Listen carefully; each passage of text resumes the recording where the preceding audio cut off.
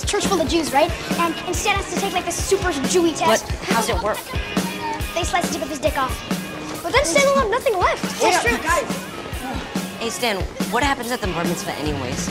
Ed says they slice the tip of your dick off. Yeah, and I think the rabbi's gonna pull down your pants. Turn to the crowd and say, "Where's the meat?" At the bar mitzvah, I read from the Torah, and then I make a speech, and suddenly I become a man. I can take a corner waist, become a man. More fun, you mean?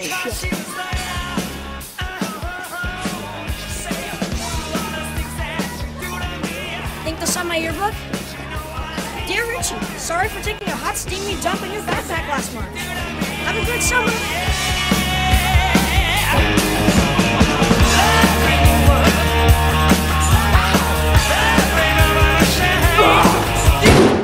Are you in there by yourself, Beverly?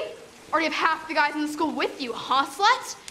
I know you're in there, little shit. I can smell you. No wonder you don't have any friends. Which is it, Greta?